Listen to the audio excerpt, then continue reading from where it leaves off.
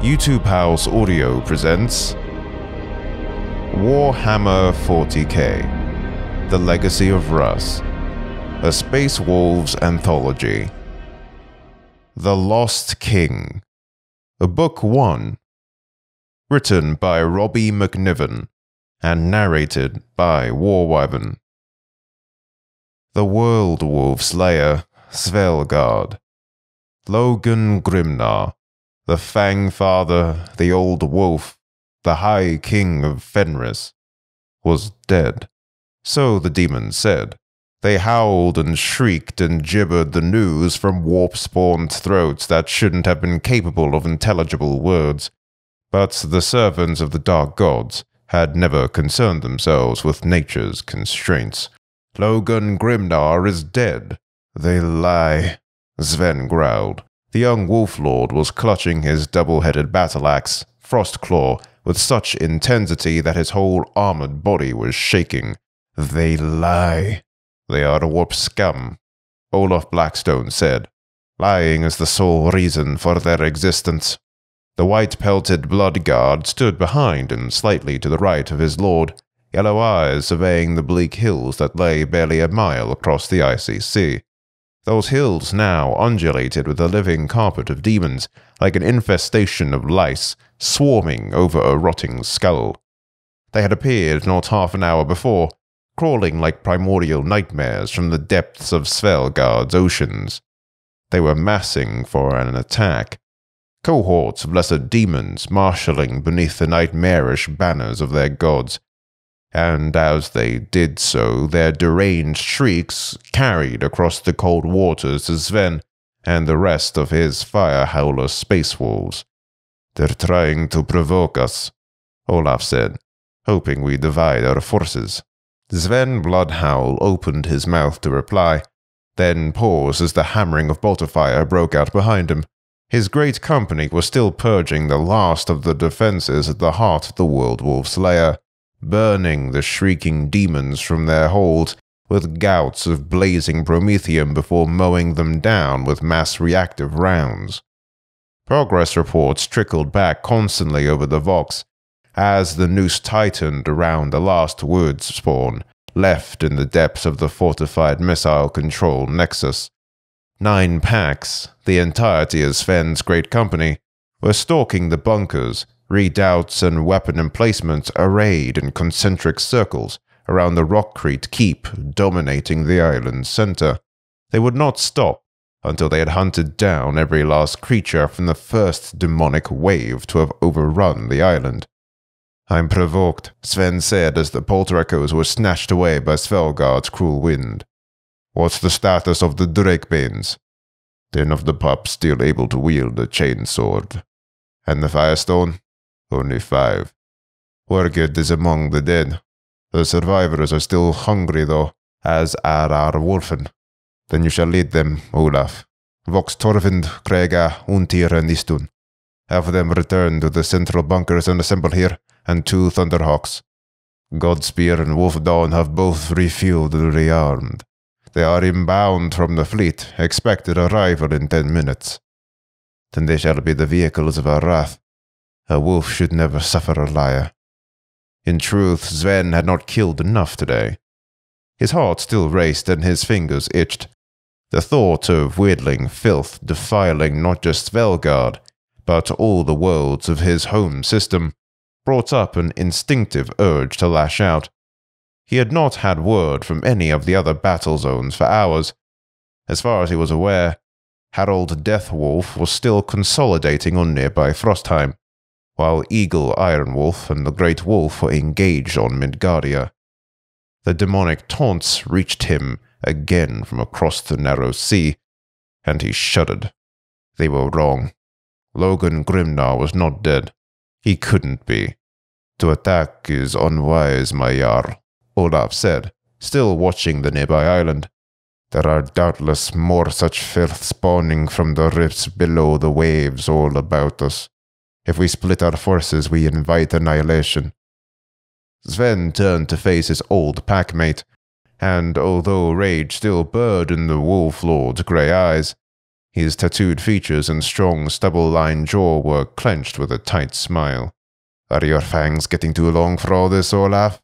he asked. The Bloodguard champion returned his gaze levelly, without expression, too old to be so easily drawn. "Don't tell me 100-odd kills are enough to sate you for one day," Sven pressed. "If the Bloodguard aren't with me, I'm sure the Oathbound would take your place, or the Fireworms." Olaf still said nothing, but there was a chill whisper of naked steel as his wolf claws slid free from his gauntlets. "If you wish to teach monsters not to lie," the Bloodguard said, "then I will be as happy as ever to assist with the lesson." 7 miles south of the magma gates, Midgardia. "Logan Grimnar is dead," the demon choked on the words, a flood of writhing maggots spilling from its locked jaw. Eagle Ironwolf slammed his boot down on the fallen plague-bearer's skull, smashing it to a grey, squirming pulp. "Strike Force Mordecai, come in." The Ironwolf snapped into the Vox. His only answer was static discord. It had been the same for over an hour now. He fought back the urge to stamp down again on the plague-bearer as it sank back into the ooze that had once been the jungle floor. "My Jarl, we must return to the Iron Fist. My Jarl, we must return to the Iron Fist." The voice of Conrad Wolfhide, the pack leader of his Iron Guard, cut in over the link. "We can't stay here. This entire place is toxic. It will eat us alive." Eagle knew Conrad was right, but still he hesitated. The purple spore jungles of Midgardia had been transformed beyond all recognition by Nurgle's rotting touch. Once mighty trunks, now swollen with blight and infested by gigantic maggots, their leaves turned black with decay. The ground underfoot had been reduced to a fetid, cloying pus bog that writhed with worms and sightless snapping maws. Eagle's great company had been battling through the corruption for hours, part of the two-pronged counterattack designed to sweep the weirdlings off Midgardia and retake its subterranean cities. The offensive, however, was becoming bogged down in every sense of the word. Even worse, the runic Yivik script that flashed across Eagle's visor warned him that the poisonous fog clouding the air was rapidly stripping away layer after layer of his power armor. Even reinforced ceramite, sealed by the Iron Priests and blessed by the Wolf Priests, was no match for Midgardia's acidic air. The rest of Eagle's great company was faring no better.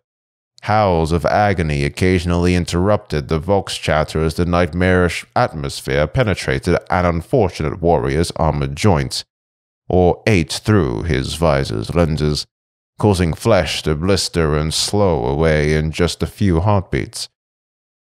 Eagle had ordered all packs to withdraw to the sealed interiors of their transports while he continued to try to make contact with Strikeforce Mordecai, with the Great Wolf, Logan Grimnar. "Back to Iron Fist," Eagle finally said. Around him, heavy bolters and las cannons hammered and cracked as the armored might of the Iron Wolves sought to keep the shuffling, slime-soaked Nurgle Talibans at bay. For the past hour, the droning weird spawn had shown little desire to close with the spearheads of Eagle's stalled advance, apparently content to soak up their firepower among the blistered trees and let the spores of the infested jungle do their work for them. Eagle had been forced to halt his grinding offensive when the Vox had lost all contact with Grimnar's own thrust, which was supposed to have been keeping pace below, following Midgardia's labyrinth of underground tunnels and passageways. Communications had been intermittent right from the beginning, but now it was gone entirely. And the counteroffensive wasn't even a day old. Eagle was the last member of the great company to return to his transport, slamming the sealing rune on the hatch behind him. Within Iron Fist's red-lit hold, Conrad and the 5 other members of his pack waited, their grey battleplates befouled with a thick layer of pestilential filth.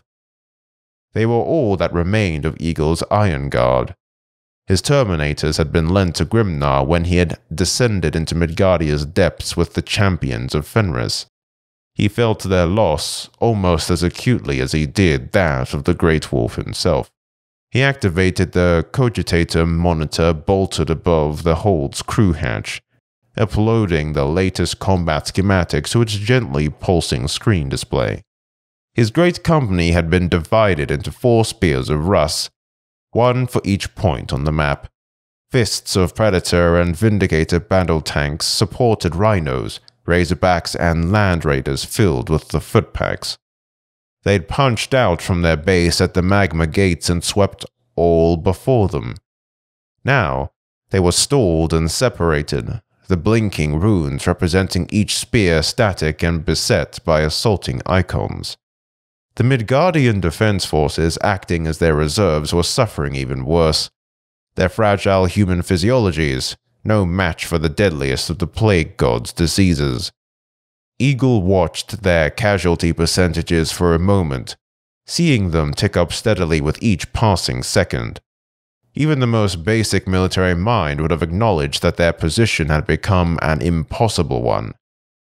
The Iron Wolf activated his Vox, blink clicking to add the Iron Wolf pack leaders from all 4 spears to the channel. "This is Eagle," he said. "Without word from Strikeforce Mordecai, the gains we have made over the past 2 hours are no longer tenable. We must assume it is possible for Weirspawn to infiltrate our interior lines to the unguarded tunnels below us. If they successfully break our Midgardian Defense Force reserves, then each spear of Russ will be cut off from the Magma Gates landing zones, as well as each other. I am therefore ordering Strikeforce Fenris to withdraw by packs towards the Magma Gates. Once there, we will commence a staggered withdrawal into orbit, starting with the defense forces and ending with my own spear. Pack leaders, acknowledge." As confirmations trickled back down the link, Eagle had to fight to stay silent. His cold, calculated orders, so characteristic of the Iron Wolf, concealed the war which raged in his armor-plated breast. Logically, a staged withdrawal was the only option. Strikeforce Fenris had stalled deep inside an utterly inimical environment, was on the brink of overstretching even as it was outflanked, and the enemy's numbers showed no sign of decreasing. To continue to advance ran the risk of seeing his entire great company overrun and annihilated, their remains eaten up by Midgardia's hideous plague jungles. But the old wolf was missing somewhere below. If Eagle took a backward step now, he knew he would be forever remembered as the one who had abandoned Logan Grimnar. If he saved his Iron Wolves by ordering a retreat, he damned himself forever in the eyes of his brothers. He snarled with frustration and keyed to the Vox again. "An addendum to the previous orders. Conran Wolfhide of my own pack will be assuming command of the strike force with immediate effect until my return." Conran's head snapped up, and he began to protest. Eagle carried on, speaking over him. "I will be taking the remainder of my Iron Guard on the ground to re-establish contact with the Great Wolf.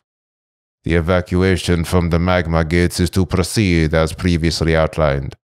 Within that framework, all pack leaders are to defer to Conran as though he speaks with my own voice. Is that clear?" More affirmations, and now complaints too. "Let the cold claws come with you, Lord," Yatarn Stone Eye said over the Vox. "My pack have been firing blind into spore cloud and wading through demon spore all day. Let us continue the iron hunt, Lord, I beg you." "Is what the weirlings are chanting true?" Noctir Iceclaw of the Snowfangs asked before Eagle could respond. "Is the Great Wolf dead?" "That is what I'm going to disprove," Eagle said. "And the rest of you will follow my orders, or Russ help me, I will tear the fangs from the jaws of each and every pack leader in this great company. Show some discipline, Iron Wolves." "Lord," Conran began. He stood and was facing the Iron Wolf, bowed slightly in the hold's confined space. Eagle raised the gauntlets before he could go any further. I know what you're going to say, Condoran. There are no other options. I cannot let us all die here, and Midgardia's depths are no place for an armored column, but nor can I abandon the Great Wolf. He will take the Iron Wolves to the Magma Gate, and I will see you all again on the bridge of the Wolf Tide. For a moment it seemed as though Conran would argue, but instead he just shook his head, his jaw locked and gauntlets clenched. The nearest recorded entrance to the Midgardian underworld is 300 yards southwest of this position, Eagle said, activating a map uplink on his visor's display. Directly towards the nearest Taliban. It's an old mine chute designated Beta 11-7. The Iron Fist will take us that far, and then you will assume command and get my wolves clear of this hellhole. Understood? Conran nodded, saying nothing, no longer looking at the Iron Wolf. Eagle knew better than to push his obedience any further. He linked to the Land Raider Crusader's internal vox. Torvald, all guns live. For Russ and the Allfather, take us forward. Morkai's Keep, Frostheim. Canis Wolfborn crouched, ignoring the ache in his joints. The day's bloodletting had been long and fierce. His armor bore the scars of demon blades and bolter rounds alike, and the foul ichor splattering its surface had only just begun to crust. The champion of Harold Deathwolf reached out and grasped the corpse before him by the pauldron, rolling it onto its back. The body was that of Snorri Redtooth, one of the Grey Hunters belonging to Erin Frostwolf's pack. Canlis only knew as much before he recognized Snorri's musk. The Grey Hunter's head was missing. Nor had his pack-kin been any more fortunate. Canis had been tracking their corpses deep into the vaults of Morkai's Keep for almost an hour. The only one he'd yet to find was Erin himself. The bodies of the Grey Hunters were certainly not alone down in the keep's depths. Through betrayal and vile maleficarum, the forces of chaos had seized the Space Wolves' fortress, presaging the beginning of the demonic incursions across the system. In the furious battle to recapture the stronghold from the treacherous Alpha Legion, fighting had spilled down into its lowest levels. Canis had counted half a dozen Space Wolves' bodies, mostly Bloodclaws whose names he'd forgotten, though he recalled their scents. They were outnumbered by the rag-clad cultists that carpeted the vaulted halls and corridors. All around the mark of furious retribution was clear, in the bloody hacking and tearing of chain blades, and the vicious, gory detonation of close-range bolt fire.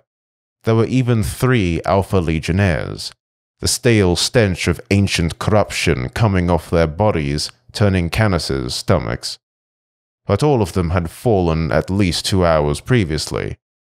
Snorri and the rest of the dead Grey Hunters were fresh.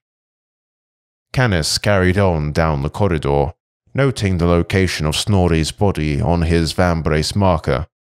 Behind him, Fangir, his loyal Thunderwolf, padded silently. Canis could sense the huge animal's tiredness mirroring his own by its slow, heavy panting. The beast's wiry fur was matted with blood, and not all of it belonged to the enemy. But there was no time to stop. Not yet. Like the Thunderwolf, Canis had caught a scent. There was something still down there, something that shouldn't be. At the end of the corridor, open blast doors marked the entrance to the keep's main armory. On its threshold, Canis found Erin. The pack leader's cuirass had been split by a blow of incredible force, and his breastbone carved open, exposing the bloody mess of the wolf's inner organs. Inside the armory, more cultists lay butchered, but none of them could possibly have dealt such a wound. 2 other doors branched off from the entrance, one to the left and one to the right. Canis closed his eyes and inhaled, opening his senses. There was still something lurking beneath the acrid stench of weapon discharges. The reek of stale sweat, the tang of blood, and the pack musks of his fellow wolves. Something at once sickly sweet and bitter, wholly unnatural. He had caught it at the entrance to the vaults, as the rest of Harold's great company had begun the process of collecting their dead and incinerating heretic corpses. He had slipped away from the grim work, his instincts bristling. The fight was not yet over. The smell was coming from the right-hand door. It was the entrance to a munitions shaft, the floor sloping downwards into darkness. The lumen strips overhead had failed. Canis began to descend, trusting to his sense of smell. Even for a space wolf it was keen. Canis was a natural-born predator, the only member of the Death Wolves able to match their lord, Harold, in the Great Hunt. Shadows were nothing to him. There were no more bodies. It seemed as though the fighting had passed this section of the vaults by, though that didn't explain why the blast door had been lying open. The unnatural smell grew stronger, a weirdling stench that caused the space wolf's hackles to rise. Ahead, he sensed rather than saw the shaft coming to an end, widening out into what he assumed was a munitions bunker. Behind, Fanga began to growl, the throaty noise reverberating through the narrow space. Canis slid his wolf claws free. There was a noise from ahead, his torn senses making it sound hellishly loud. The skitter of claws on rockcrete. The stench grew even worse. "Weirdlings," he snarled softly to Fanga. His suspicions had to be right. Harold needed to be warned. He keyed his vox. That was when the first demon launched itself, screeching from the darkness. Long howl. Valdermani. For the first time in a long time, Crom Dragongaze found himself on his knees. It was not an injury that had driven him down, though blood still trickled from the rapidly clotting wound in his shoulder. The Demon Prince's blade had bitten deep, but the Wolf Lord had suffered worse. No, it was the realization of just how close they'd all come to annihilation. Even before he had joined the ranks of the Sky Warriors, death had held no fear for Crom. But there were worse things in the galaxy than death. As the demonic invasions had spilled out across the system, Longhowl, the primary astropathic beacon of the Wolf Moon of Valdemani, had come under attack. The fact that the chaos-tainted glyph planted in Longhowl's Choristorium would probably have obliterated Crom had he never figured in his thinking as he led the assault to destroy it. What had driven him to his knees was the knowledge that, if he had failed, the sigil's infernal weirdling power would have launched a false image of his space wolf slaughtering Imperial subjects into the mind of every psyker in the segmentum. The illusion would have cemented the belief that the sons of Russ had turned traitor, and set the Imperium's might against the whole of Crom's chapter. The thought made his flesh crawl with disgust. A silver gauntlet, blackened by fire, appeared before the Wolf Lord. He clasped it and allowed himself to be hauled up by its strong grip. "Well met, Dragongaze," said Captain Stern. The Grey Knight had removed his helmet, his noble features streaked with sweat. His armor was still smoking from the hellish, weird fire which had engulfed it, the marks of warding and protection inscribed into the silver aegis plate, glowing bright. "It is over?" Crom asked as he looked around. Moments before, the Choristorium had been packed with howling demons, and the wailing melted remains of the station's possessed astropaths. Now it was a scorched ichor splattered wreck. The astropaths reduced to skeletal husks in their burned-out cradles. The chaos glyph that had been the epicenter of the warp ritual was split and broken. The chaos glyph that had been the epicenter of the warp ritual was split and broken. The multi-hued light that had blazed from it now doused. Crom, remembering Stern, forced his way through the icon's weird flame and plunging his crackling force sword into its heart, shattering it. The moments that followed were a blur. Blinding light, shrieks of frustration and terror, a splitting pain that still throbbed dully behind Crom's eyes. But the demons were gone. They had won. "It is over," said Stern.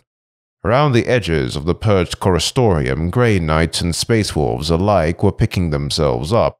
Not all who had fallen rose again. "We must establish contact with Fenris," Crom said.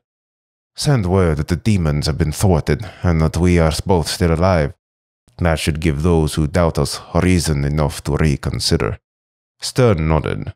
The ritual was supposed to have set the wolves and the knights against one another, but even with the demonic plot defeated, there was no telling how the Imperium was responding to the events in the Fenris system.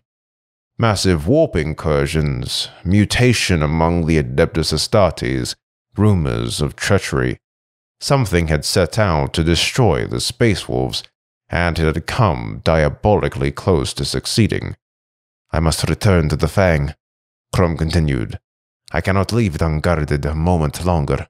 "Then go with my thanks. Your assistance here was invaluable," Stone said. "If you had not left Fenris to come to our aid, I could never have stopped the ritual in time."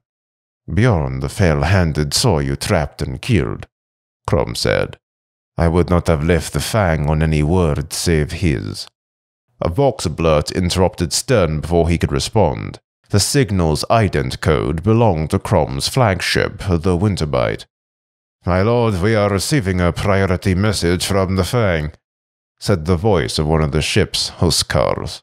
"Patch me through," Crom ordered, turning away from Stern. After a moment's static, the voice of Albjorn Fogel, chief Vox huscar of the Fang's communications array, spoke to him over the link. "My lord, our long-range Argor sweeps have detected a large fleet translating in system. The signifier codes are all Imperial.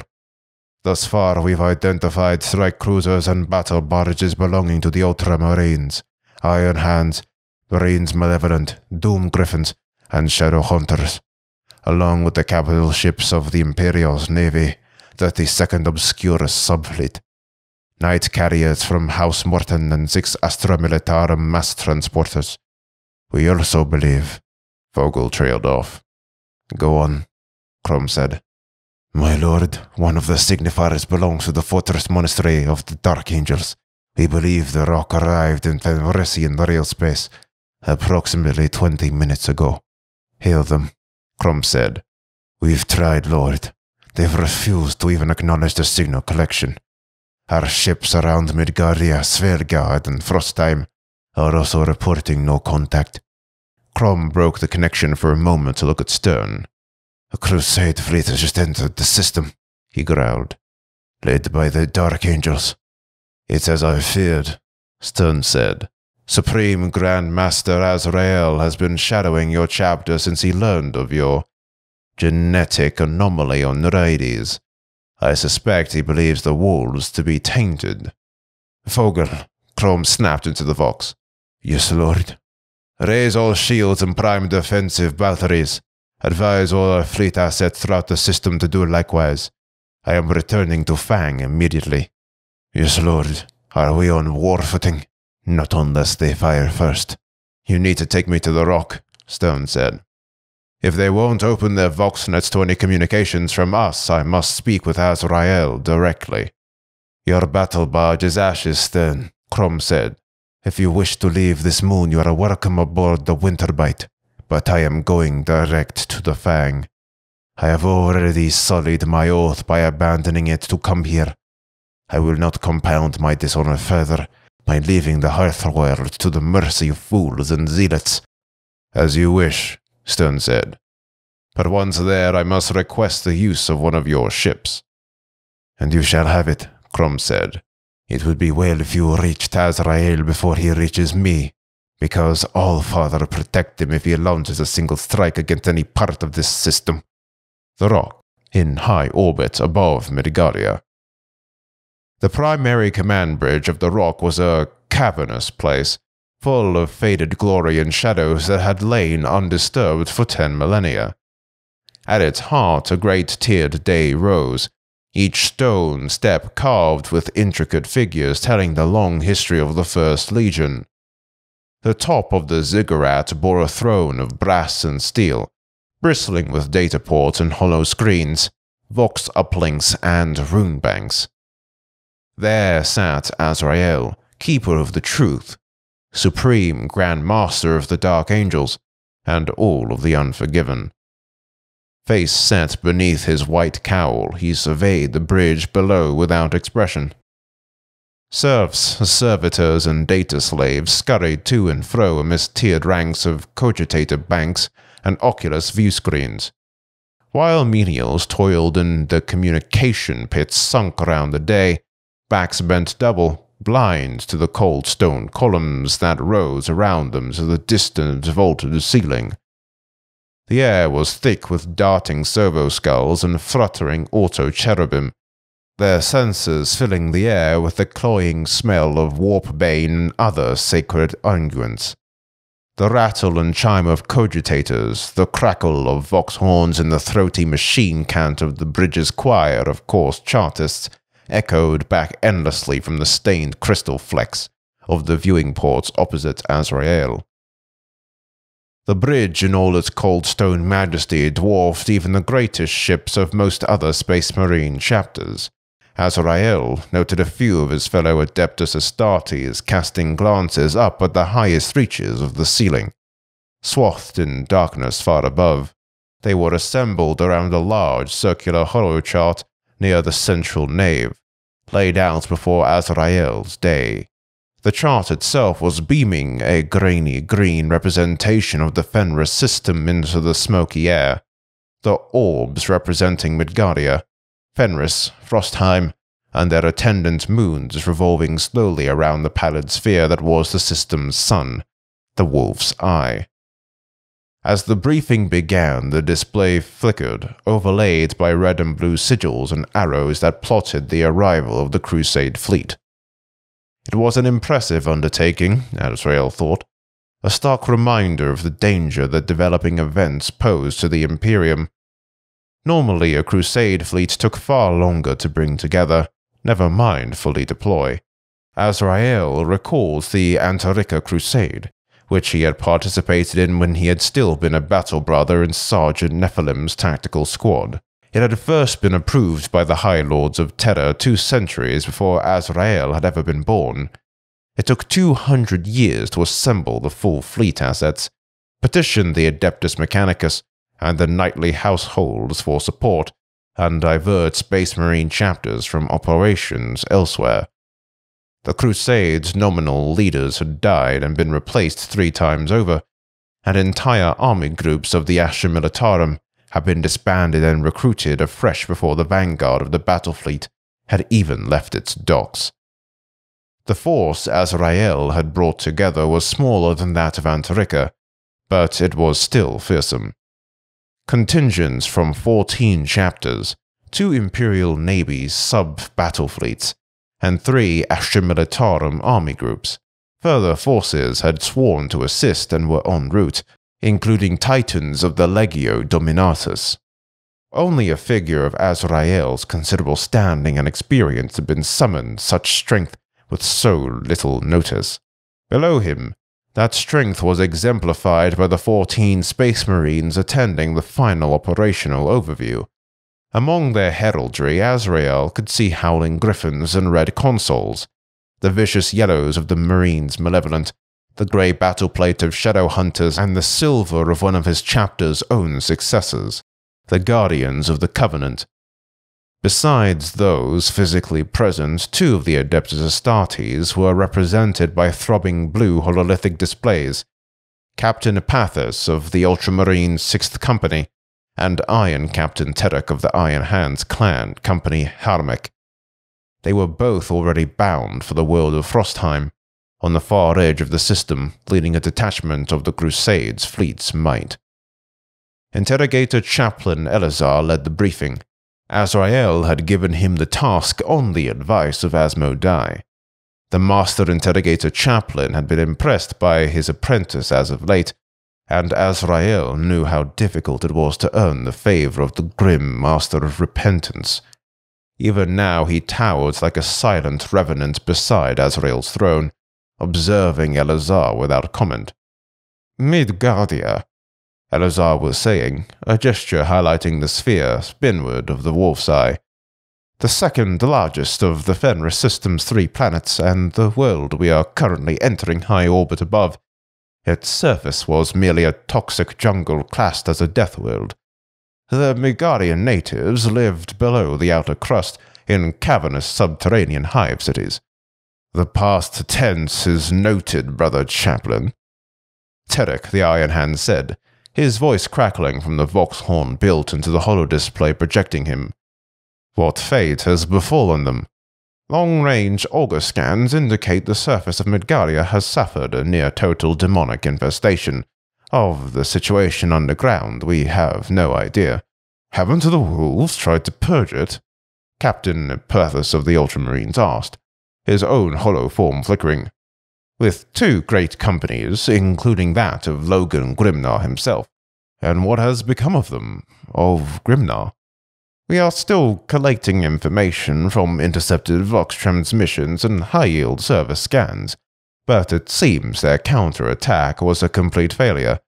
The great company known as the Iron Wolves are currently evacuating the planet, while the fate of Grimnar and the champions of Fenris remains unknown. They were last recorded battling the infestation in the caverns below the planet's surface." A murmur passed through the Space Marines. Elazar pressed on. "Valdemani, the Wolf Moon, Fenris's only satellite," he said, indicating the orb slowly circling the white and blue sphere of the Space Wolves' homeworld. "Intelligence reports that a battle barge of the Grey Knight's Third Brotherhood was destroyed in orbit by a Nova cannon, sighted near the astropathic beacon known as Longhowl. Whether that was due to the demonic incursion, or represents treachery by the Space Wolves, is currently unknown, as is Captain Stern's status. Picked footage remotely extracted from Longhowl's databank shows vessels leaving the battle barge for the moon's domeplex before it was destroyed. If demonic forces have indeed overrun Valdemani, it may well be that they are attempting to implicate the wolves in whatever has befallen Stern." "They need hardly try," Captain Vore of the Marines' Malevolence spat. "If the stories of the wolves, mutants, are to be believed." "That is an accusation that will be further investigated as soon as time allows," Azrael said. The muttering among the assembled Space Marines died as he spoke, his deep voice carrying easily across the hectic bridge. "Right now, securing the Fenris system against demonic incursion is our foremost priority.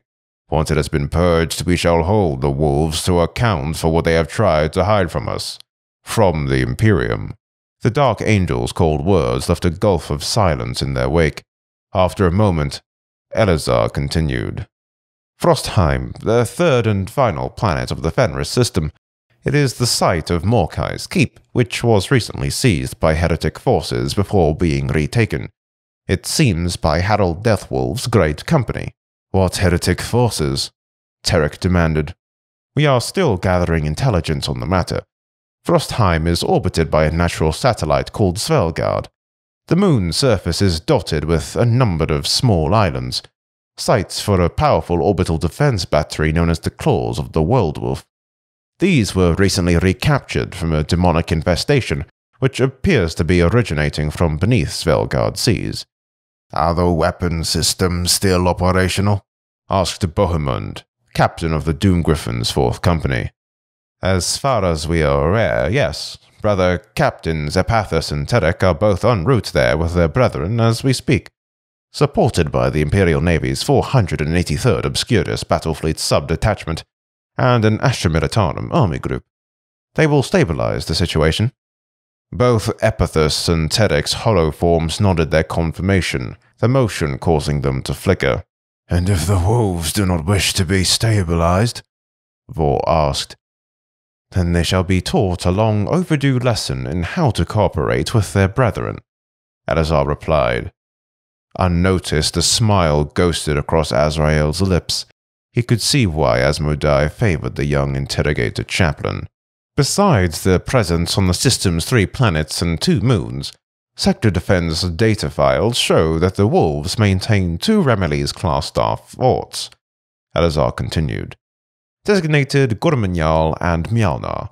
Contact was lost with both soon after the incursion began. The rest of his words were drowned out by the voice of Azrael's Vox Senescal, Mendaxis, speaking in the Supreme Grandmaster's ear. Sire, we have just detected a ship signature not registered with the fleet breaking into real space forward of our position. Initial scans showed was last registered as a private vessel associated with the retinue of Lord Inquisitor Banished de Mornay. Azrael's expression remained stoic, but his grip tightened fractionally on the skulls carved into his throne's flanks. Beside him, Asmodai, listening to the Vox exchange, turned sharply to look at Azrael. De Mornay, the Supreme Grandmaster thought. So the old fool yet lived. Of course he'd followed them here. He's hailing us, Mendaxis said. Accept it, Azra replied. Throne vid only. A small screen, framed by the wings of the Aquila, rose from the throne's arm. For a second, the monitor fizzed green with static before resolving itself into a face Azrael had hoped never to see again. When he had first met Lord Inquisitor de Mornay, the man had been a paragon of imperial strength. Young, iron-jawed, steel-eyed, his red hair cropped close, more accustomed to flak plate than the robes of his ordo. But a century had taken its toll, rejuvenant processes or not. Now the face that occupied the screen was sagging into fat, the jawline more jowl-line, one eye roomy with cataracts. Supreme Grand Master Azrael, said de Mornay, his deep voice crackling through the Vox horn set below the screen. He was smiling. I am glad to see you again. I cannot say the same, Azrael replied. He didn't have time for the Inquisition's games, especially not the ones that de Mornay loved to play.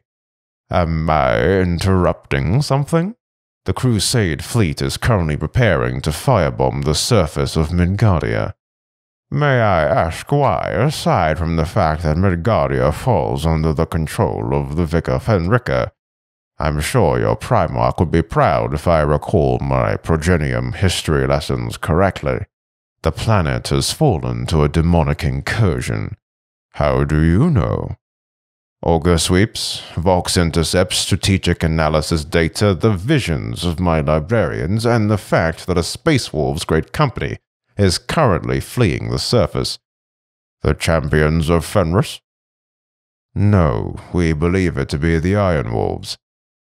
But the champions are also on Midgardia, aren't they? Led by Logan Grimnar himself. Our Vox transcripts report all contact with him has been lost. De Mornay was silent for a moment before speaking again. I would like to request an immediate audience. Your rosette will do you little good, de Mornay, Azrael warned. I'm not some cowering militarum general or docile planetary governor. If you wish to speak, it'll be on my terms, not yours. I see the Sons of the Lion are as cooperative with his holy orders as ever. De Mornay replied, acid creeping into his voice. I will humor you this one time, de Mornay, as a token of goodwill towards the Inquisition. But don't expect anything more from me. Few chapter masters would grant you the privileges I do. Expect me within the hour. Azrael cut the link without another word.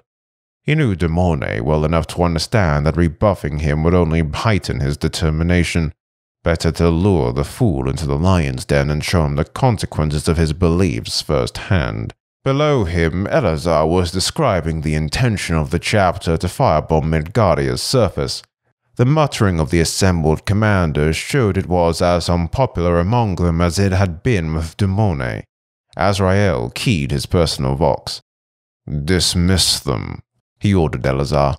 Without showing any sign of having heard Azrael over the link, Elazar began to bring the briefing to a close.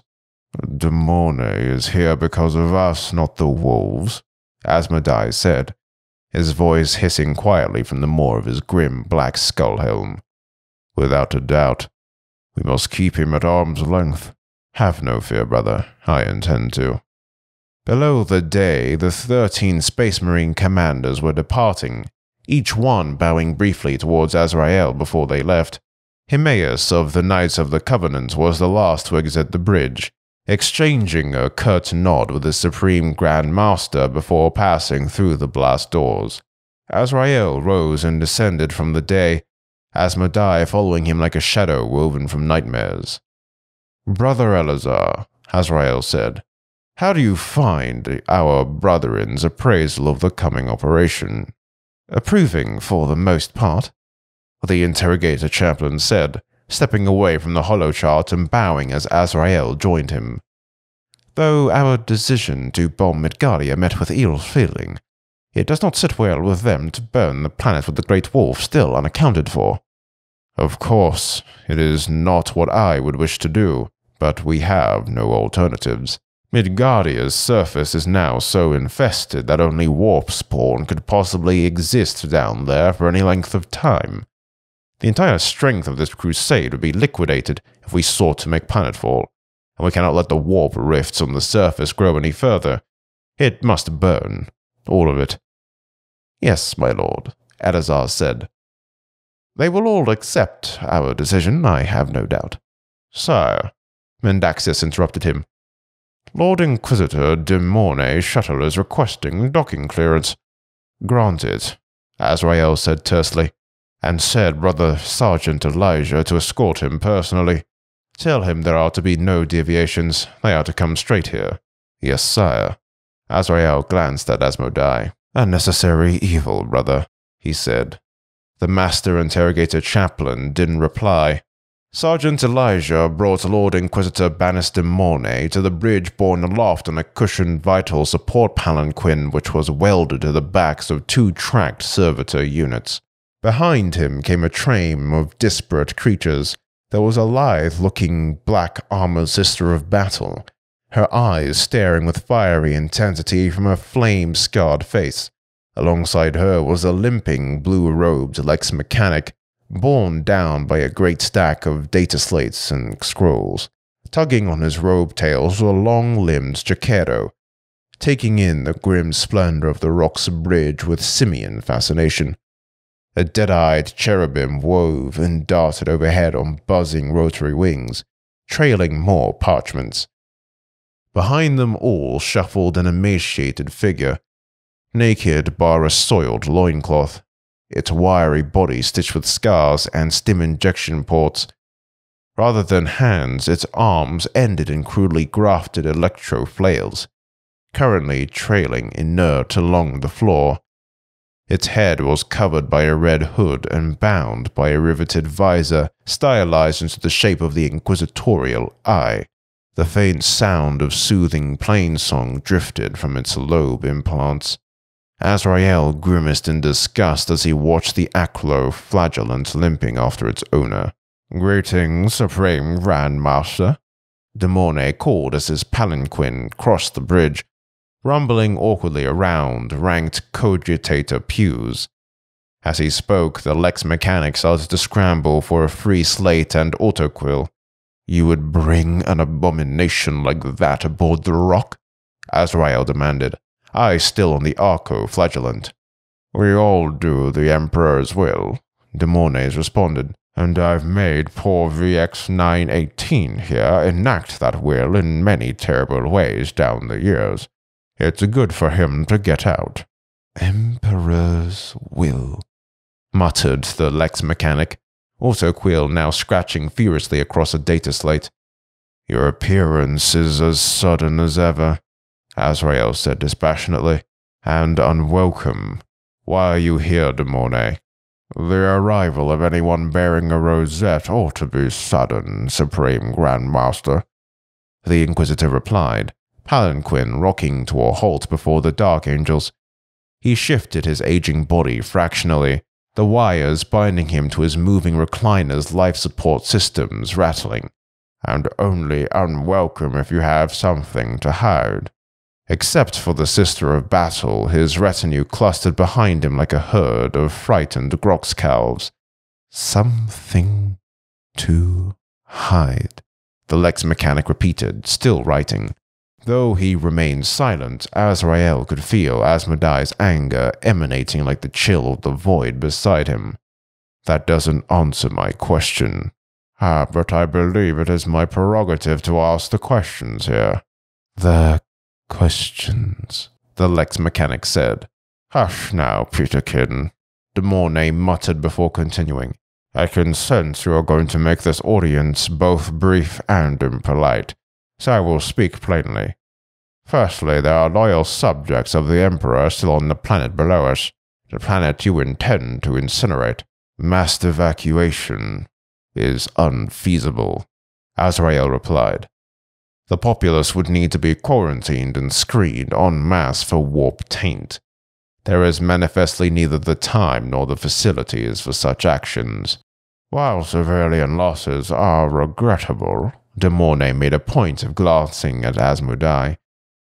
I was referring more to the burning of an entire great company of your fellow Adeptus Astartes. Firebombing Midgardia will not damage its underground habitats, Azrael said, and that was Grimnar's last recorded location.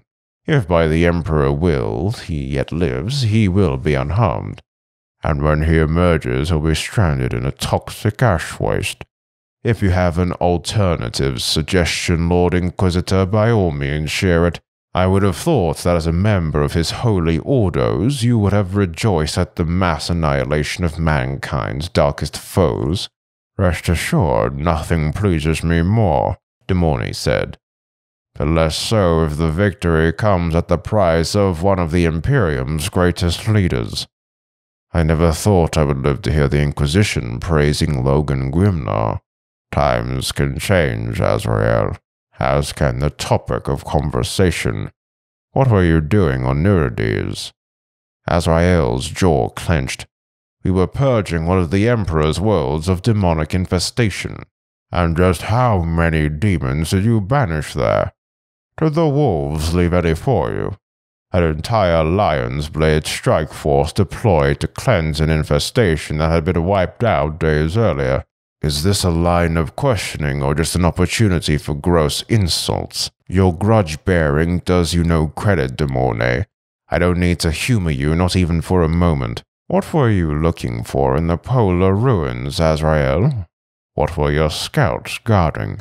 That squad was inserted ahead of our main strike force. If you have any real questions, de Mornay, I suggest you start by asking the wolves how they died. That is what we first came here to redress. There is no evidence the wolves have attacked Imperial citizens. Can the same be said of your chapter, Azrael? Their monsters butchered a squad of my 10th company. Azrael snapped. His reserve finally eroded. We have picked footage of it. Shame you don't also have footage of how the sole survivor of said butchering disappeared, de Mornay shot back. And from within the depths of this very fortress monastery, no less. Something here is not what it seems. The Inquisitor's gaze swung across the bridge, lingering on the communications pit where Mendaxus was bending low to reveal a spool of dature parchment. Choose your next words carefully, de Mornay. I smell the reek of the warp here, Azrael. Beside him, he felt Asmodai shudder at the Inquisitor's damning words. Azrael turned and stilled him with a gesture. This audience is over, he said. Get off my bridge. You don't end audiences with the Inquisition, Azrael, de Mornay said. And your bridge is as much a part of the Emperor's realm as anywhere else in the Imperium. There are no jurisdictions here, not for one bearing my seal. Azrael turned. It was not a sharp movement, neither sudden nor violent, but it was undoubtedly laden with threat.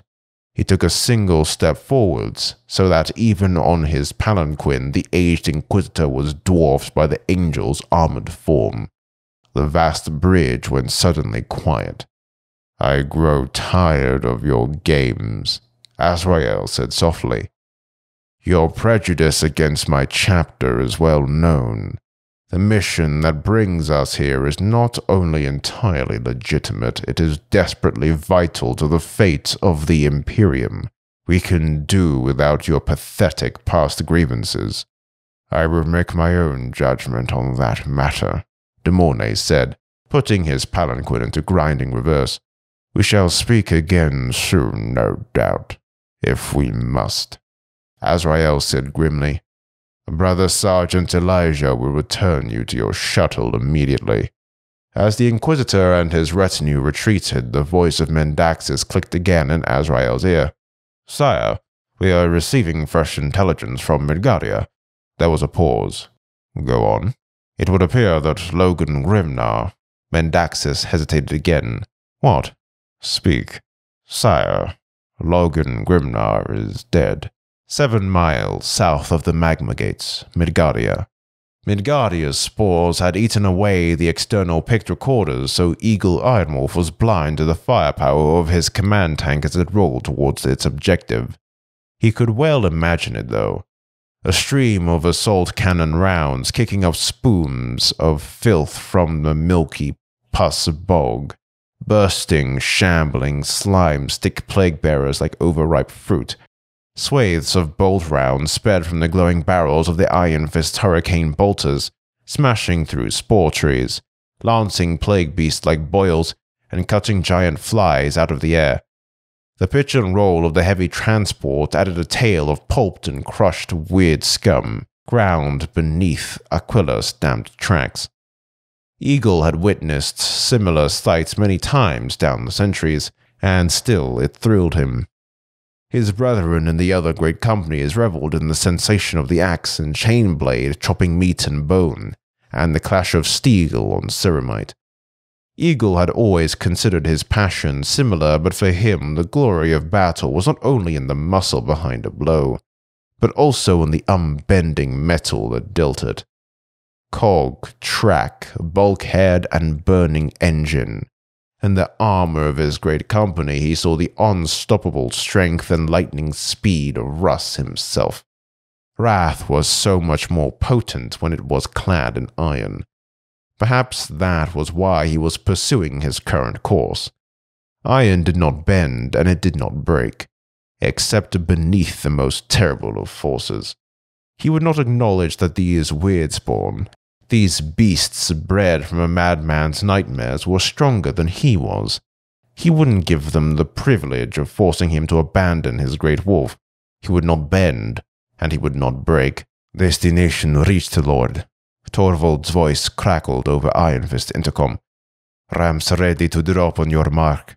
As soon as we're clear, rejoin the task force," Eagle said. He glanced back at Conran. Unlike the rest of the Iron Guard, he sat in one of the holds restraining harnesses, his expression stony. "I will see you aboard the Wolf-Tide, brother," Eagle said.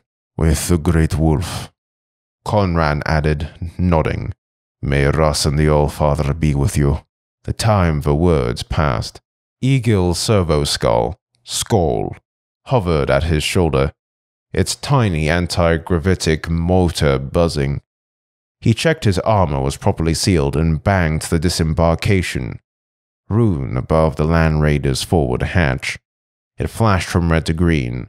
Wolf claws slid free, a thought sending energy crackling down the wicked blades. There was a thump of mag locks and a hiss of decompressed air. The ramp fell forwards and light, sickly and pale, flooded the troop compartment. Eagle charged out into the rot jungle, a howl on his lips.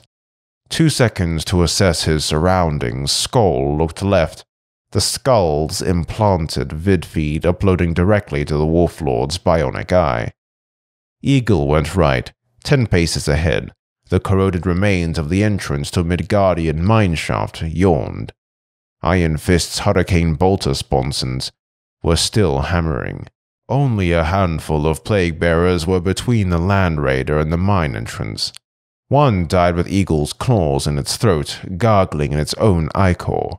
Moan's Stormbrow, the first of Eagle's Iron Guard to follow the Wolf Lord from the hatch, pulverized another with a swing of his thunderhammer as it made a clumsy swipe for Skull. "Into the mine," Eagle barked, bursting a squealing nurgling underfoot. "Now!" Olaf Ironhide, the final member of the Iron Guard, splashed out into the jungle's quagmire. Iron Fist's ramp immediately began to rise, and the tank was reversing before the opening was even sealed. Great tracks throwing up fountains of pestilent, sticky spume. The noble war machine was almost unrecognizable from the outside, drenched in oozing filth, its thick armor plating pockmarked by ichor and spore clouds. The pain its machine spirit must have been suffering caused Eagle to bare his fangs beneath his visor as he gutted another droning plague-bearer. With their lord at the center, the Iron Guard sprinted the last few yards to the mine's corroded metal overhang. Eagle's auto-sensors stripped away the darkness within, picking out dead lumen globes and a rudimentary lift mechanism leading down into the mine proper. Its winch and cables, however, had long been eaten away. A servitor controller hardwired into the shaft's activation panel was little more than bones and rusted metal, its vat-grown flesh desiccated by Midgardia's spores. "Borgen, hold them off," Eagle ordered. "There must be a secondary point of access." Borgen Fire-Eye planted himself at the mine's entrance and unleashed his combi flamer on the demons gathering outside, spitting oaths and curses at the weird spawn even as he set their rotting flesh ablaze. The rest of the Iron Guard spread out around the lift chute, hunting for another path downwards. Eagle's visor display was already being lit by red, flashing runes telling him the toxic air was eating away at his armor's sealant, while Skull's gleaming cranium was becoming visibly more pitted and scarred with each passing second. They had to get below ground, and fast. "Here, my Jarl," Bjorn Bloodfist said, a machine ladder running parallel to the lift. Eagle hurried to the Iron Guard's side and saw that he was right. A smaller shaft entrance, including a heavy ferroplast ladder designed for lowering mining machinery, led down into a darkness so deep even the scans of Eagle's augmented eye couldn't penetrate it. "Will it hold?" Orphanheifel asked as they looked at the ladder, the doubt in his voice obvious. "It will have to," Eagle said, turning to Moln. "Collapse the entrance," he ordered. "Jarl, do it. We need to descend, but it will take time. We cannot afford the pursuit." Moln hefted his hammer and replaced Borgen at the mine's entranceway. As Fire-Eye checked his weapon's promethium level, Stormbrow swung his crackling weapon at one of the overhang support beams. The decaying timber gave with a splitting crash, and Moln ducked back just in time to avoid the thunderous fall of the mine's entrance. Eagle already had his feet on the machine ladder's rung clamps. The ferroplast groaned beneath his power-armored bulk, but held. He began to climb downwards. There was no time to think, no time to assess the situation, or calculate risk percentages. They had to get below before Midgardia's corrupt atmosphere poisoned them all. And besides, every second wasted was another second not knowing the fate of the Great Wolf. Mouthing a silent prayer to the All-Father, Eagle led his pack into the darkness of the underworld. The rock in high orbit above Midgardia. For the most fleeting of moments, when the Inquisitor had first arrived on the bridge, the thing wearing the flesh of Vox Senescal Mendaxis had known the closest sensation to fear, a creature such as it ever could. The unsettling sensation was soon replaced by the thrill of a close escape. For a second, as the human's eyes had fallen on it, the creature had fancied its flesh would unravel, and its demon form would burst into holy flame. The Imperium storytellers would have enjoyed that. The purifying aura of his chosen servant burning away the disguises of the corrupt and scorching their evil plots from existence. The ridiculousness of it almost made the Mendaxis thing giggle out loud. The Inquisitor was just a man, and like all men, he had ultimately failed to see what was right in front of him. It was growing bored in the communication pit. It had been masquerading as the Vox Senecal since the Crusade fleet had entered the warp, bound for Fenris. But now, with the Inquisitor's departure, Azrael had returned to his bauble throne above while the bridge busied itself with preparing solutions for Midgardia. Briefly, it had toyed with the idea of following the Inquisitor back to his shuttle and killing him and his simpering little herd of sycophants. A void pilot who accidentally opened both airlocks, perhaps? Or a tragic carbon monoxide leak in the transport bay. But no. Of the many, many skeins of fate that wove around such undeniably titillating acts, none of them furthered the task the Mendax's thing was here to complete. It chided itself. There would be time aplenty for such games afterwards, once the wolf and the lion had torn each other's throats out. Finally, the balance of fate on the bridge changed. The one known as Interrogator Chaplain Eleazar turned from the holochart he had been scanning and made for one of the bridge's vaulted exit gangways. Azrael was deep in conversation with the skull-helmed Master Interrogator Chaplain, and no one else had the authority to stop the Voxenaskull. The Mendax's thing rose from the pit and followed lightly in Eleazar's wake. As it went, it wondered whether any of the laboring menials around it would note that, although it appeared to walk, the body of Mendax's was in fact floating a fraction of an inch above the bridge's worn flagstones. Such little touches amused it still further. There really was no cure for mankind's blindness. Eleazar passed through the hissing blast doors and left the bridge. The Mendax's thing slipped after him just before the door slid shut. Ahead, so real that it seemed to impose itself upon the Mendax's thing's vision, fate's weave spread, a beautiful multi-hued tapestry spun by its master, and all the threads that were tied to Eleazar's mag-boots led him to his private reclusium cell. That much was now inevitable, and the Mendax's thing felt the gratification of knowing it had locked them both in the correct path. All that remained to do was pick which body it would greet the young Interrogator Chaplain with. The warp. They would have made him their master, Beast Lord, Wolfheart, the Wild King. They would have crowned him with savagery and robed him with hunger. He refused. He was not like them. Not yet. The truth pained him. He could not deny it. There was something inside all of them that refused to ever be tamed. All the hearth fires burned low, it would rather be hunting in the snow. While weapons lay at rest, it would rather sink fang and claw deep into prey flesh. Even some of those he had known the longest had succumbed to it. Scarpelt and Harrock, Hagmund and Ulfar, long fangs and grey pelts all, given over to the beast within. They said the same thing, each one of them. The wolf time was coming. Leadership was needed. Would he join them? That was not his way. He reminded himself over and over. There was savagery, yes, but it was cold, calculated, unleashed only when the moment was right. The savagery the others now possessed burned bright, was blind to reason. It was the hungry rage that flung the wolf into the huntsman's trap. They were late. The warp was playing its usual tricks, seeking to confound and infuriate them. Fury made the beast stronger. He made more of his warriors turn. They had been bound for the Fenris system for what felt like a lifetime. The other great companies were already there, already fighting, already dying, already writing their sagas on Midgardia, Svelgard, and Frostheim. The thought pushed him even closer to the edge. He took a long, shuddering breath, trying to clear his head. Soon they would be home. Whether it would be as beasts or as men, he did not know. There was only one certainty.